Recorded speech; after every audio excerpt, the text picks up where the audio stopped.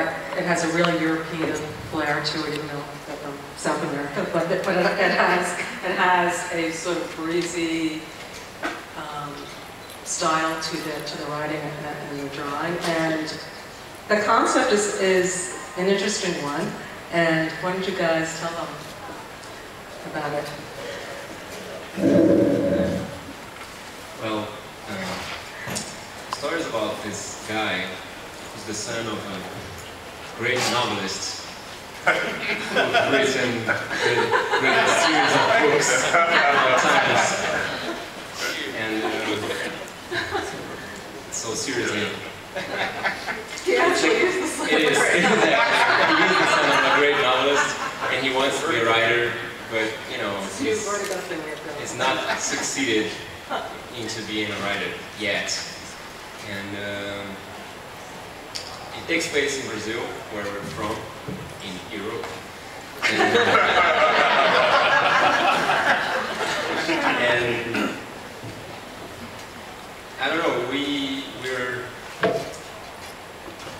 it's this kind of story we want to tell with this story is that you can meet someone in a certain time in your life, and that meeting will change you or change this person's life forever.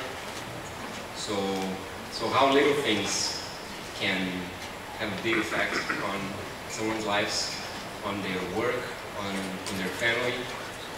And so we get through a lot of different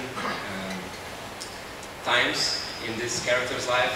His name is Brass, and how all these different things that happen in his life shaped his persona and his career,